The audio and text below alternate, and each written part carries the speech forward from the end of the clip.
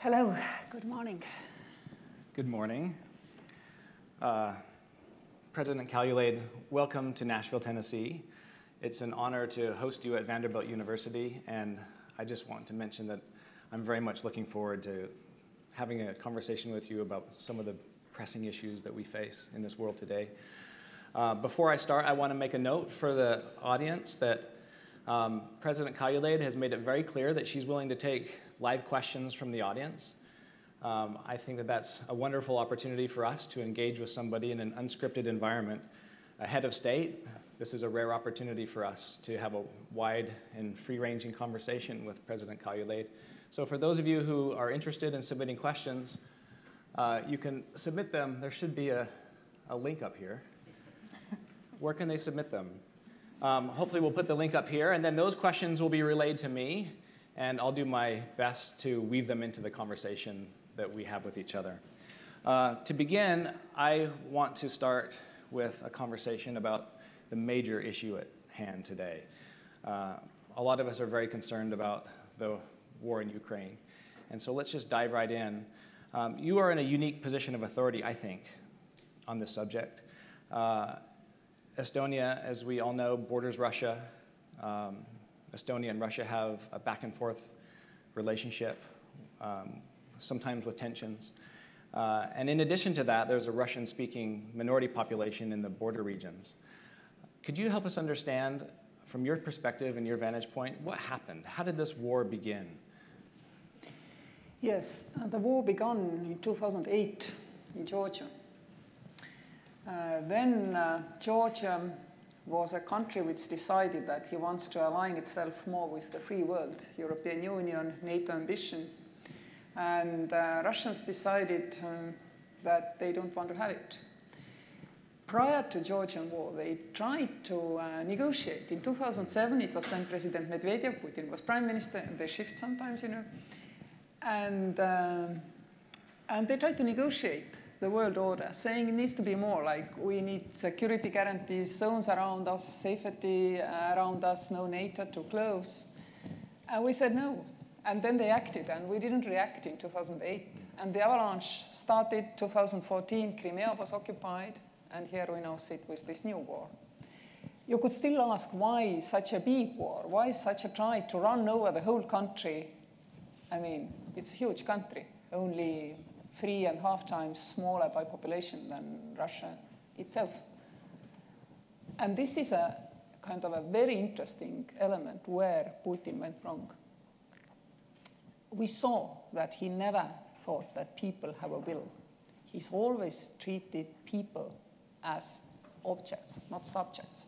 Remember when Belarusians rose up against Lukashenko? Then he told, this is just West enlarging its sphere of influence.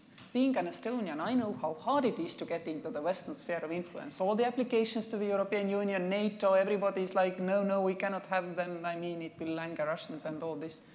Nobody in West enlarge spheres of influence, but this is how he thinks.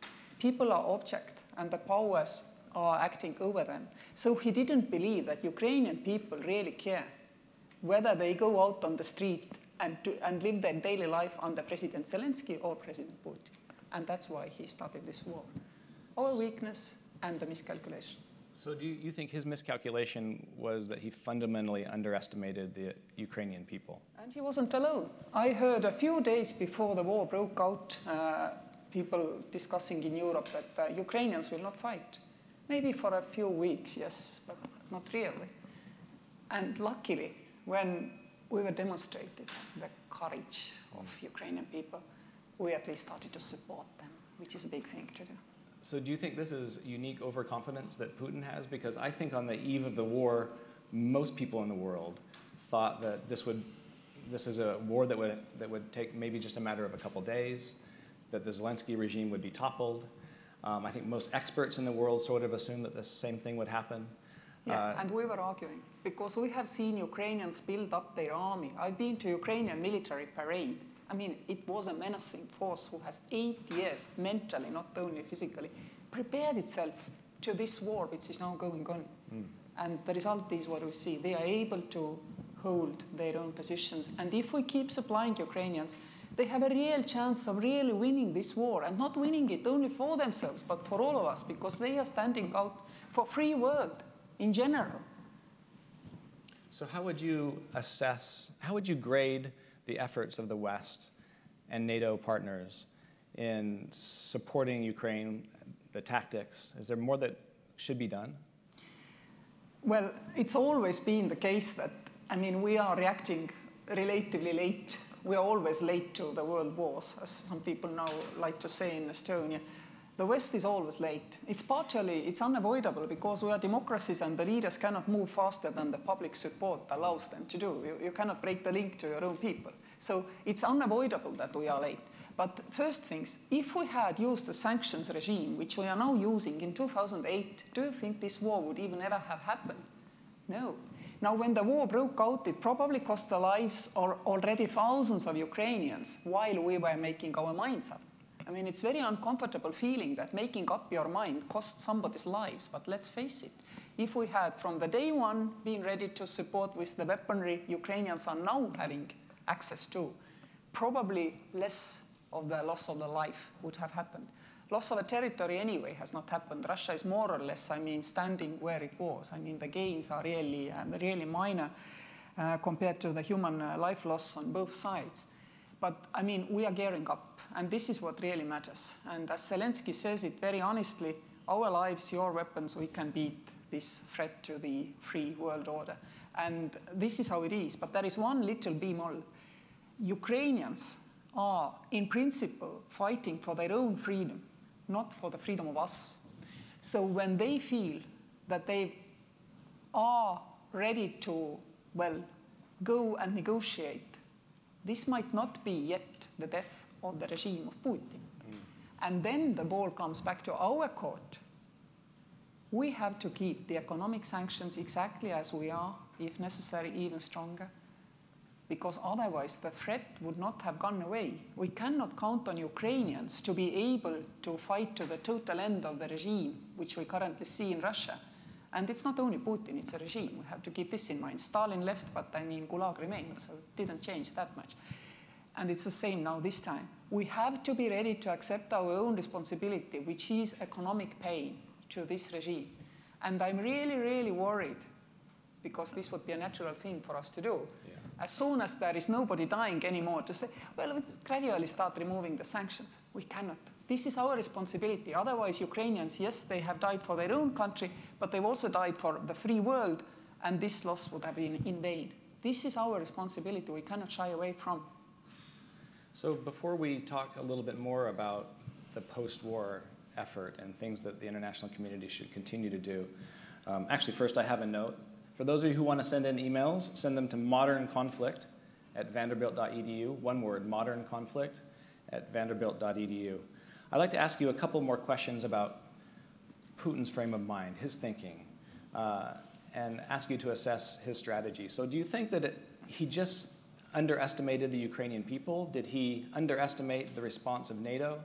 Do you think that he underestimated the response of the European countries and the Western world in the retaliatory sanctions? What else do you think on this front? Well, sometimes I see this dream, 2013, and there sits Lavrov and Shoigu and Putin, and they are discussing what to do with Ukraine, because, people are demonstrating to join European Union. This time not NATO, European Union. And by the way, Putin is not afraid of NATO. He's afraid of democracy and freedom, which means European Union. If he were afraid of NATO, he would not have removed all his troops from NATO's borders.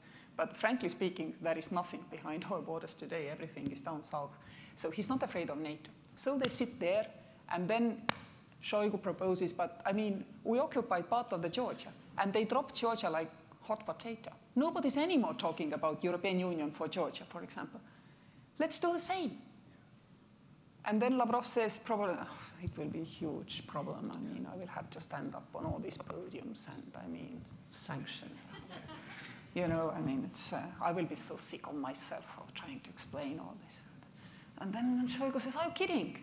Look, in 2008, it took them 3 months to get over, back to the business as usual. 2011, we were discussing visa liberalization with Russia in European Union. We ourselves taught Putin what should be his strategy. Let's face it. Let's face up to it. Now, finally, this will help us to understand also what is good as a next step. So what do you think that Putin wants? If he's not afraid of NATO, should Moldova be worried? Should Estonia be worried? Do we think that there might be more conflict in Armenia or Azerbaijan? As of 26th of February, at least, he was afraid of NATO. How do we know? They made an error in publishing the articles they had written to celebrate the winning of the war 48 hours after it broke out. And in one of those articles, there was a sentence which said, if we had not brought Ukraine back to Russian world now, we should have already gone for them into the transatlantic Union, which would have not been possible. So NATO, he is afraid of. And we can demonstrate to you very easily that NATO is probably the only hope for the free world to stand up against Russians by what European people think. There are a couple of NATO's partner countries who have never joined because they considered it safer to be neutral. Finland and Sweden. They will probably join, looks like. Yeah. No, because NATO has a 100% track record of defending territorial integrity of its members, so he's afraid of NATO. He's also afraid of European Union and democracy, as I already said, so we should keep our push to bring Ukraine, Georgia, Moldova, those Eastern Partnership countries who are interested, to start accession discussions with the European Union. It's difficult, but the European Union acts best in the crisis. It's able to put all the rule books aside and act. Did so in financial crisis, is already doing. Supports Ukraine military build-up with European money. We don't even are allowed by the treaty to support each other in military spending, yet we're spending now there. So we can start accession negotiations with Eastern Partnership countries, despite the fact that none of them can today fulfill Copenhagen criteria. No, in normal times you don't, but this time we should. So we should do exactly all this, what Putin is afraid, to demonstrate how badly it's backfiring. So you mentioned the public opinion swing in Finland and Sweden with respect to support for NATO membership. Tell us about the reaction to public opinion in Estonia. Is there confidence in Estonia that NATO would have their back if it's the case that something happens there? What's the reaction been? What are the implications of this conflict for Estonians? Yes, we are confident, and you know why. In 2014, NATO started to really take seriously the defending planning and programming for Eastern European countries, and EFP was set up. So NATO troops of 19 NATO nations arrived in Baltic states and Poland. And this was not only tripwire, it was also a test lab. NATO today knows far better than it would have known in 2014 how to defend the eastern flank. It's prepared, it's trained, it's exercised, and it's built up command structures to be able to do so. So deterrence levels have risen, and also, I mean, it's far more clear for everybody in the region how NATO exactly will do this work. If it's an Article 5 situation in 2012, for example, I mean, I don't know how many French tanks would have been sunken in Estonian bogs before they have realized that you do not drive a tank into the bog because it doesn't come out ever. I mean, nowadays we don't have, and this is something which I can disclose. There are a lot of elements we've discovered which cannot be disclosed, but this is very obvious. NATO can defend. And so we trust NATO. Nobody in Estonia is worried today about our security. What we are worried is that many Western financial institutions are taking the whole Baltic and also Nordic region as something you don't invest into. And this is, of course, I mean, in long term a problem. But what Estonian people really are daily dealing with is we expect Estonian population to rise by about 10% during this conflict. To compare, 2015, when Angela Merkel said, "Wir schaffen das," it was about 1 million in Germany. It would have had to be 8 million to be comparable what we are expecting in this crisis. We are helping these people daily and hoping that the rest of the world does also what it can. We also have helped the Ukrainian army. We were one of the first to start providing. Javelins went for them first days of the war. And people's mindset is influenced by these things, like somebody goes to an Estonian police office to get the refugee papers, and then they asked, "Please tell me, what is your home address?" and people not able to say it. They burst out crying. And you end up with the whole kind of police and border guard office crying with these people. Because if you asked, what is your address? And you would have to say Kiev, Mariupol, whatever street, you just cry. That's what is our mindset. Thank you. I think one of the things that we have learned in this war is that the U.S. is very reluctant to be willing to engage nuclear Russia. In my conversations with people in China, a lot of people there say that the biggest lesson that China has learned from this is that the United States doesn't dare engage with another nuclear country.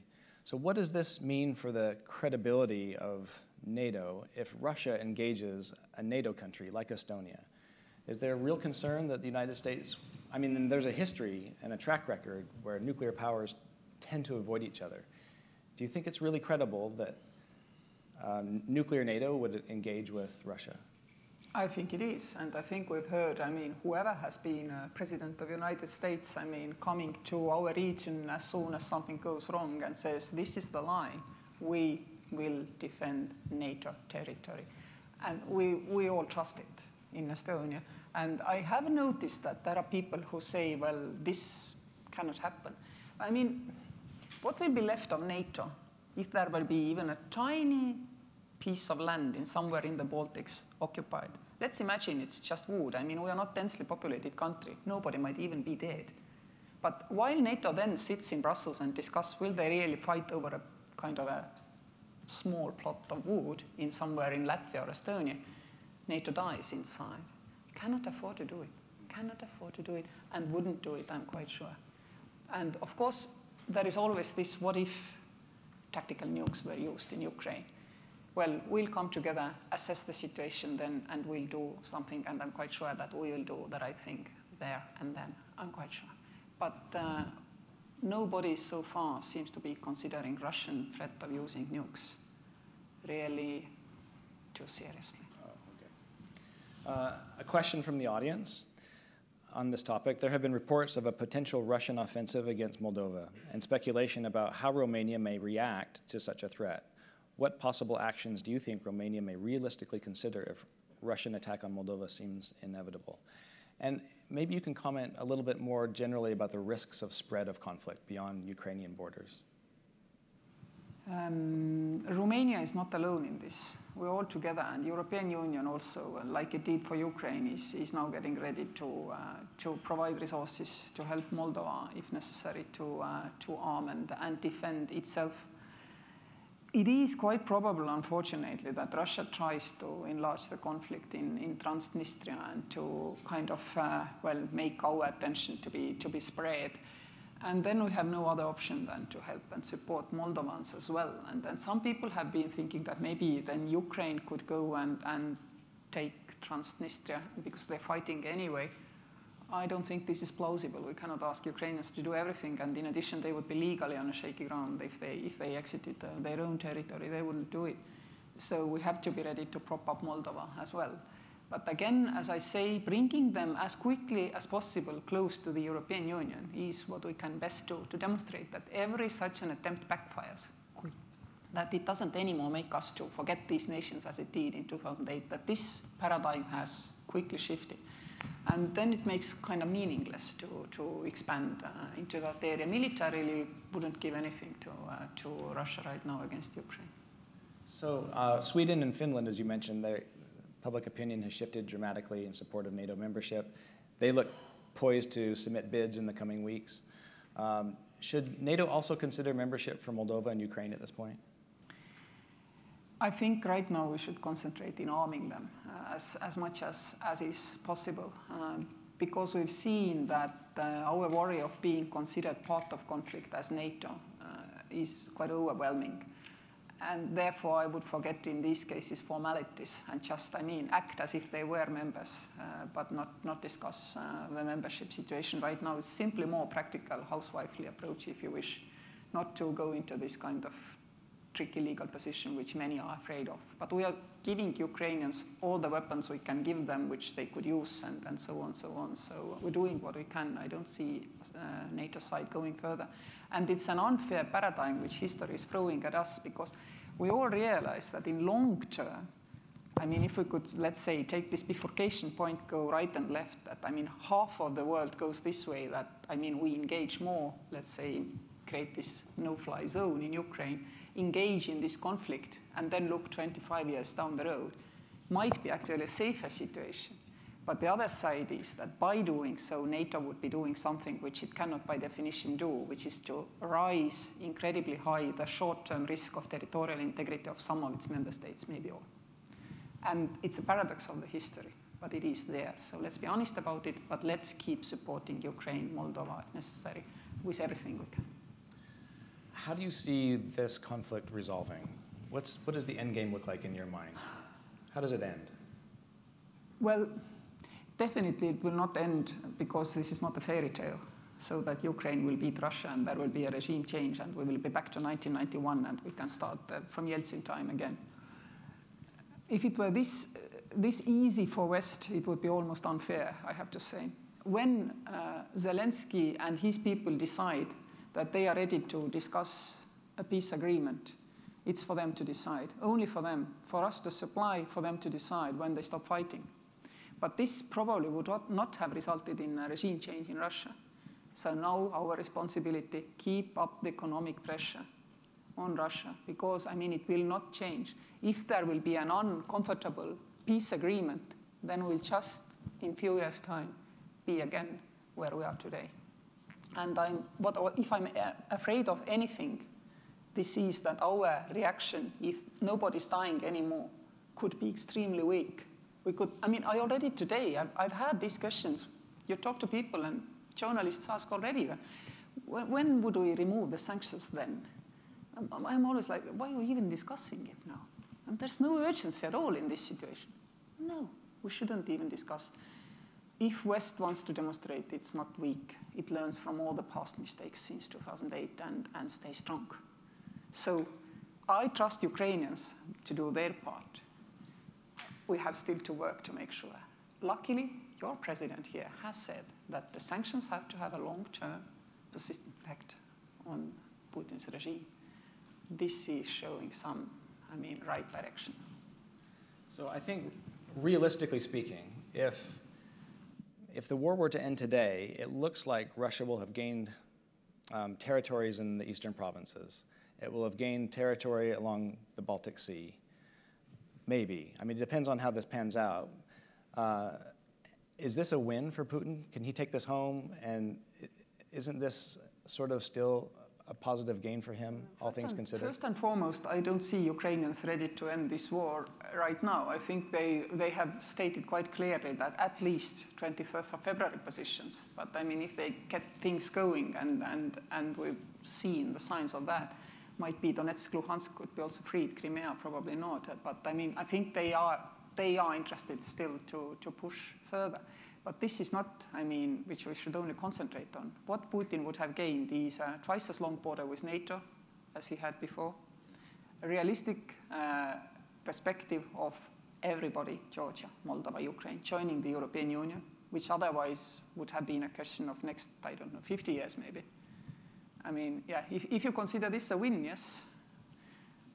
We previously also thought that, I mean, Putin has done a lot to develop also, let's say, NATO's positions in Eastern Europe. So unfortunately, I mean, it was still easy to say that he's consolidating us. We are getting some positive gains. But looking at the pictures of what is happening now in Ukraine, you don't want, with such a price, to, I mean, consolidate us. We should be able to do it without such horrible things going on. So however it ends, you've mentioned that the international community, at least the Western countries and European countries, need to keep up the economic pressure. Don't relax the sanctions. But we saw in the aftermath of 2014, in the conflict with Crimea, the world went back to normal relatively quickly. Is it sustainable? Is it really possible to sustain this type of economic pressure on Russia? I'm with President Biden on that. We have to. If we want to really protect the free world, the rule of law-based international world order, we absolutely have to. There is absolutely no question about it that we can afford not to. So I'm pleading with all leaders of free Western world, let's stick together in this and let's understand really what is at stake. It is not only Ukraine. Ukraine is a big enough country to have at stake, but this is not about Ukraine. If we are weak, we will only encourage the predator, and we cannot afford that. We cannot afford that, not for the sake of Ukraine, not for the sake of the Baltic states or Nordic countries, not for the sake of the free world in general, rules-based world order. Because I think there are others who are following, who will now have an upper hand after this conflict. Will West again have demonstrated its weakness? Do we ourselves have to start accepting that democratic processes are not giving leaders of free and democratic nations the necessary mandates to act decisively? This is our chance to prove this is not so. Our people are supporting us. German people are supporting their government to do more. Let's use this people power. Our people are telling us, be strong. Let's be strong. Do you think that that resolve will remain? I think that's an important question, because with China backstopping Russia and with dependence on Russian energy, and I mean, this is costly for European countries. There's no doubt about that. So once conflict abates and the atrocities stop, do you think that the European countries have the resolve to stick it to Russia? The cynical way of talking about it would be to say that if the conflict lasts longer, then the investments done to turn your economies away from Russian energy will be big enough to be considered important sunken costs to go back again. But I don't want us to be so unprincipled. I think we need to be principled on this. And we are working daily. I'm not asking myself whether we can manage it, but all those political leaders in my region, I mean, who are talking about these things relatively openly and strongly, I have to say. I'm really proud of our people in our corner. And your President Biden as well has made it very clear. It is important. It is the most important thing. Well, we have to. So let's pivot away from let's talk about hybrid risks or cyber, at least. Because I have lots of questions here from this audience about topics related to cyber. A major theme of this conference has been cybersecurity. And of course, we know that Russia launched one of its earliest and most devastating attacks against Estonia in 2007. We know that Estonia is a leading tech hub in the world, and that Estonia also, most of the government services are available online. Clearly, we have a lot to learn from Estonia. In addition, just last week, Estonia hosted these NATO-led cyber warfare games. What are the lessons from Estonia's experience that you can share with us?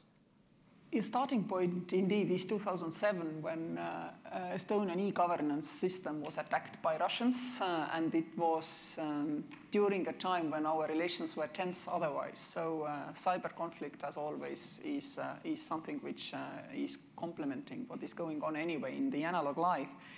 But I would like to refer to a far more interesting case study of the last weeks. Indeed, during this NATO exercise, on the wall of the NATO's Center of Excellence on Cyber Defense in Tallinn, somebody scribbled with really childish letters, "Killnet hacked you." And at the same time, indeed, our services, government services as well, came under not too strong, but still attacks. So if we think that everything is concentrated only on Ukraine and also see relatively few kind of cyber elements in Ukrainian war, because after all, who needs to bring down systems cyber-wise if you are bombing them? I mean, it's not necessary in that case. In addition, Russians cannot completely try to shut off communications in Ukraine because they depend on them as well to a certain extent, so they cannot do it. But we can see during this war an irritating kind of things going on also in our neighborhood, and I'm sure also it would be the global picture in the free world. For example, we see a lot of kind of tries, to test, not to attack, but we see tries to test how to attack if needed. So this is all going on, and we must be ready, and I believe this now will definitely apply for the period if NATO were to enlarge. Then I would expect big cyber perturbances in the region because of that. So we see how this kind of cyber risks complement what is going on in analog world. They do not exist independently. They have been used independently in a hybrid format to try to break our democracies. Not ours, it's not worth breaking Estonian democracies. Try US or French or something like that. But they do act, and they're there also in this complicated world. And what is tricky in this is that, I mean, if electricity was invented, then nobody had to worry about petrol lamps anymore. But now it's all piling up. All the risks are piling up. None of the conventional risks have gone away. So cyber is an important part of this war as well, and it's fought on kind of a wider range of fronts than the actual war is right now. Thanks for sharing that with us. I didn't know that these types of cyber attacks were ongoing during the war. I mean, one of the things that has struck me about the war in Ukraine is how underwhelming Russia's cyber offensive has been. I think there's certainly some attacks and reports of attacks, but I think that most experts assumed that the scale and intensity of those attacks, specifically targeting Ukraine, would be significantly larger. What do you think accounts for this? Do you think Russia is worried about even more retaliation from the West? Is this another example of Russian incompetence? No, I simply think that, I mean, if you are ruining the cities conventionally, you don't bother wasting your cyber resources in the same region. I mean, there is a limit to all kinds of resources. For example, when people were marveling who is behind what's going on before the French elections, not this one, but the previous one, after which President Macron came out and the Élysée stairs and attributed there and then to Russian president that you hacked our democracy during the elections. Strongest act of retaliation by a Western leader, I feel. I mean, we realized that capacities are always limited, even in cybersphere, because we were totally at peace at that time. So the problem is, I mean, we have not in international law space created a place like UN Security Council for traditional warfare, where you could go and complain and hope that international community will react to this kind of attacks. So attribution normally is not even bothered by smaller countries because, I mean, there is nowhere to go and complain. Estonians tried to remedy this in Security Council. We've dragged the cyber incidents on the table. Georgia was attacked and while we were there, and then with the help of US and UK, we had the first ever, would you imagine, 2020, first ever Security Council debate about the cyber attack, which was accompanying a conventional situation as well. And now we had also a formal discussion in Security Council how to go about it. But, I mean, our legal system has not kept up with the need of the cyber, fighting back cyber warfare and understanding what is the rule of law and how it applies in the cyber conflicts. Very few countries, UK, Estonia, for example, have declared their intent on how they read international law and national law in cyber conflicts. So there is a relatively low level of case law on that as well. But we need to, even while we are concentrating on the conventional war in Ukraine, we need to keep developing international architecture of understanding and also acting, attributing where you can go and complain, what will thereafter happen. We need to do it. The other thing that has struck me about the war in Ukraine with respect to cybersecurity is that the biggest cyber attacks have actually come from cyber vigilantes. The hackers of the world have unified against Putin. And this seems great in this particular conflict, but does this pose bigger concerns and challenges for the international community going forward? Absolutely, because that's a very important question. If non-governmental actors or governmental actors in cyberspace act with good intentions, which kind of rules they would have to apply? Tallinn manuals give you quite good understanding how governments could, operate in this cybersphere. But about the voluntary and NGO type of actors, this is not even academically very well understood. And I think we need to take notice of what is happening and imagine that this all could also be used for pushing more sinister case than trying to hurt the aggressor right now in Ukraine. So I think that this is one of the interesting tensions with respect to cybersecurity. The fact that a lot of the technological sophistication is held in the hands of private entities. It's not just on the hacker side, but it's also on the side of those who are providing security against cyber attacks. To what extent is government dependent on private entities for cybersecurity? Do you think it's going to be the case that governments will lag behind? This is a general problem or opportunity, whichever way you want to look, of the free world. Again, I mean, if you look back to 20th century, then from internet to nuclear arms to flying to the moon, this was, I mean, steered by the governments. So in the free world as well, the governments always knew where technology is taking our possibilities also in the war situations. Nowadays, tech development in free world happens in private sector. I mean, no public body can contribute as much resources as they can. So technology is developed in the private sector. And I know that, for example, NATO is putting a lot of emphasis in making this cooperation, therefore, with private sector to work, that we understand what could also, I mean, be useful to defend ourselves, or, I mean, to build up where we need to build up our own capabilities, considering that our adversaries still control by government what is happening in the tech world.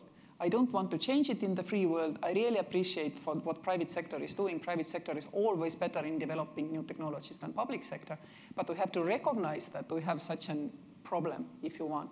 And we have to know how to overcome this, how to work together with the private sector. And let's use also this war situation now to, I mean, make sure we understand better each other. So can you give us some insight as to what NATO is doing on this front? Over the last several decades, NATO has worked really hard to integrate military forces on the conventional front.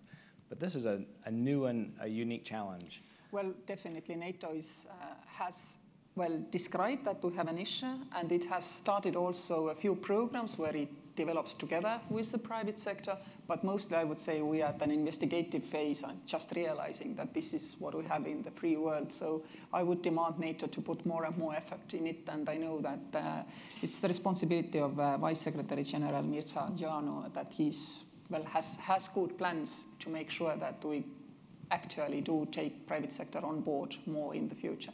But already in this war in Ukraine, and even previously when we had, for example, this border conflict where migrants were used to create disturbances in Poland and Lithuania, we noticed that our own nascent military industry from Estonia put forward quite a lot of smart equipment to help in that situation, and I'm sure the same is going on right now in this big conflict.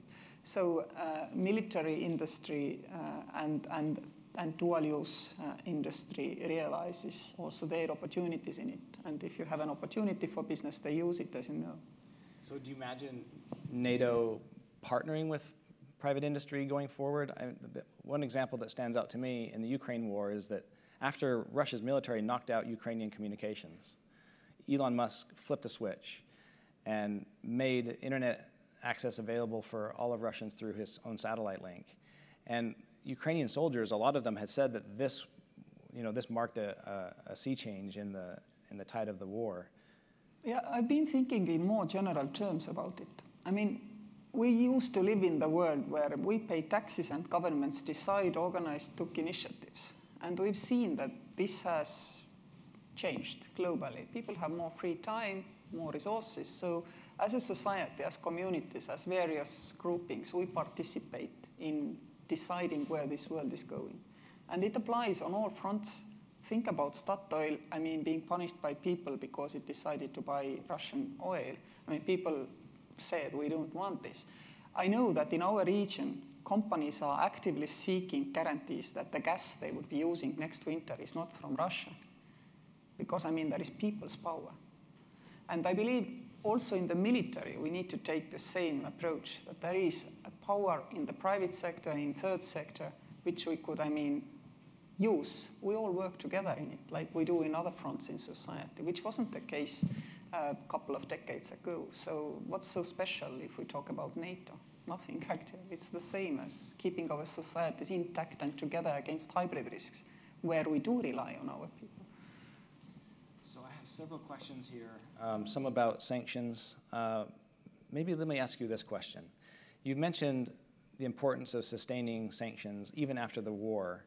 let's just take a couple of steps back and try to understand what the purpose of the sanctioning coalition is. Is it to effectuate regime change? Is it to put pressure on Putin just to capitulate? Surely he anticipated in advance that he would experience sanctions. He was as prepared as he could be. Let's face it, we know that. In long term, indeed, the sanctions have to make sure that this regime has no resources to rearm its army. Today, I believe this is the most visible objective. There might be others to, help Russian people to come to the conclusion that they need regime change and so on, but these connecting chains are far, far longer. Well, it's really kind of easy to see that if Russia is economically in a difficult position, army could not be rearmed. They were doing it anyway at the expense of education, healthcare, for example. If you look at the Russian public spending, it's heavily skewed towards military spending compared to everybody else. But it's a country which economy was the size of Spain before the war, probably is now far smaller. And therefore, there is a real chance that with economic sanctions in place, they simply cannot afford a war. I think this is a really good objective to have. So I have a question about, you mentioned that the sanctioning regime, you mentioned that the sanctions, had they been imposed and had they been sustained after 2008, then we wouldn't end up where we are. It's possible. It's possible. Well, certainly say that, but I think if we had tried at least, but we didn't. So what about the counter argument? Because of course, this is an argument that could be extended into the future, which is the reason why we need to maintain these sanctions going forward is because it will hopefully avoid and prevent future conflicts. What about the counter argument that says that once you have leveraged yourself, then there's really no other mechanism by which you can impose punishment? Yeah, but it's like let's hold some firepower in reserve. What for? For what situation? We already have something which many people believe is the Third World War. So I think we should indeed go full throttle in this area. What is there to be gained from holding back from right now? So I agree with that. I guess the question is, why would imposing sanctions into the future, well, let's just go back.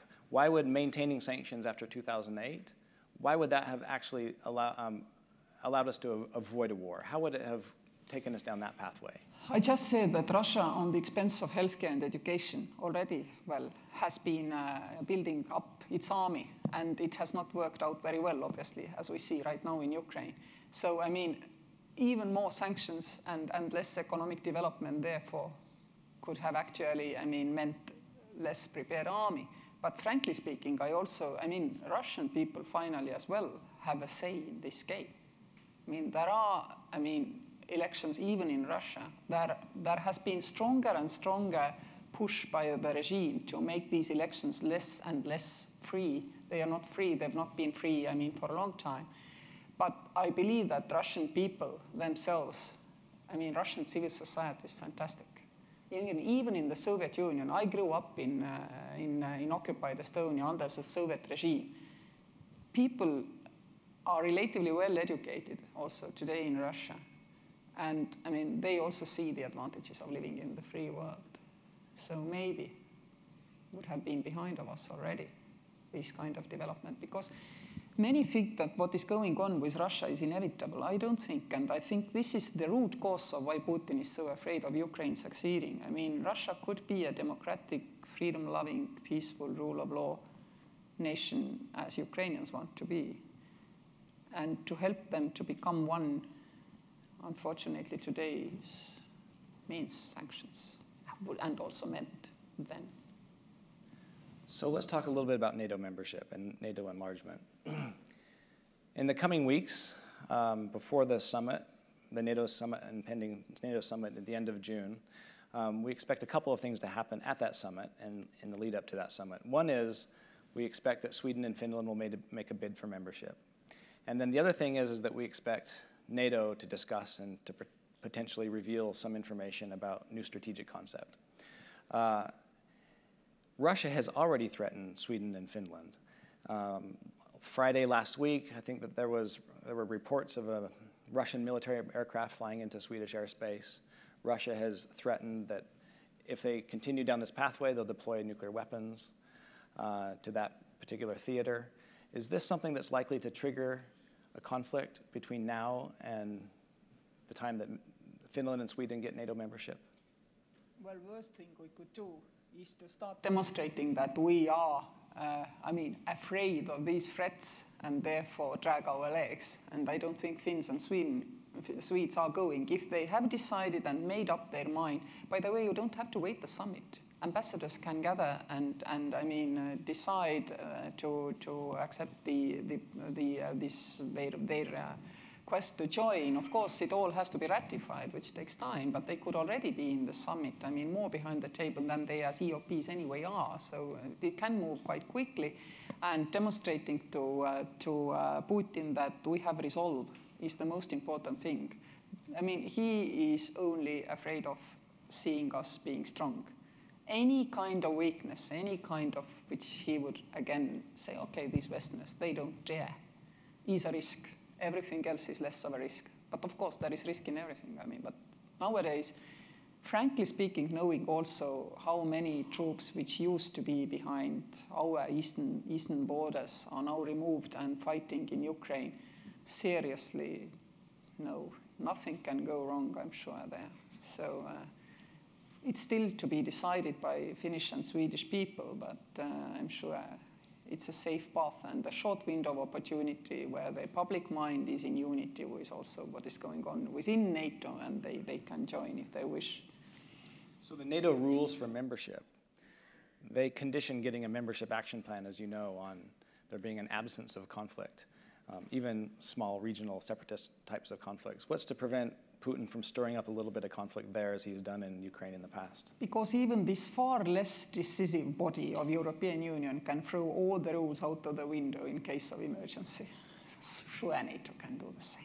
So you think that NATO might actually change its rules between now and June, or do you think that they would just fast-track this? We didn't change in European Union any rules to fight back financial crisis, but we fought the financial crisis. I'm quite sure that in multilateral bodies, rules are not created to hinder what needs to be done, but to help what needs to be done. So I'm not worried at all about any administrative procedures. Let's not think about that. Well, we have just a couple minutes left. I would like to ask you some bigger questions about the future of conflict in this world. Tell us, from your perspective, we have a bunch of scholars here and people that are working on questions related to conflict. What are the big issues that we need to be working on? I think our century is going to be spent in proving to our own people that democracies can work, that we can remain free democracies, not turning into kind of quicker moving powers who do not consult people in order to, push back than those who are these kind of powers. And this is what is the most important thing in this century. And in this, we have to rely indeed on what democracy does best. It gives voice to various groups in our society. And social media, which for a while we thought like this is actually breaking our societies. Now in this case of Ukrainian war, we see that it also is a very useful tool for the forces of good, making the voice of everybody heard and matter.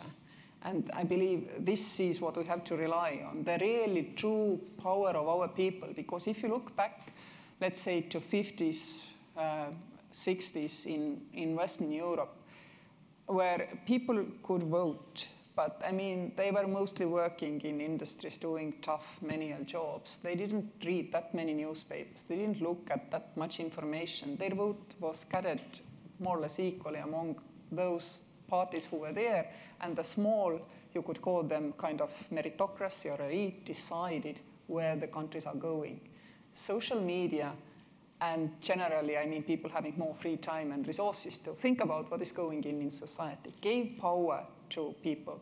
Initially, we were afraid, and we could see, this resulted maybe in Brexit and so on, so on. So let's say the dark forces gathered recognized quicker this change and these new opportunities, but the white side has now recognized the same. So, people now do gather around good causes also. And we need to rely on that to make sure that our side really wins. There will be conflict, there will be difficulties, and what is very important, there is still the emerging world, which we tend to forget as soon as we have a problem in developed world. We mustn't forget. I see what Africa is trying to do through African Union, giving African countries the 4 freedoms like we have in Europe to freely trade among themselves, to freely move people where capital goes, and all this. We need to support it. European Union has recognized it. It is channeling most of its help through African Union and big programs, so to make sure that the continent can develop. I mean, all these things we need also to take into account. We need to really, indeed, enlarge the sphere of influence of the freedoms and the free world, but this is because people really tend to want them. We don't have to, force them on people globally. Let's just, use that people have this drive themselves. Well, on that very big note, let me just thank you on behalf of Vanderbilt University for being here with us today and sharing your expertise. We've benefited a great deal from your experience. Thank you, President.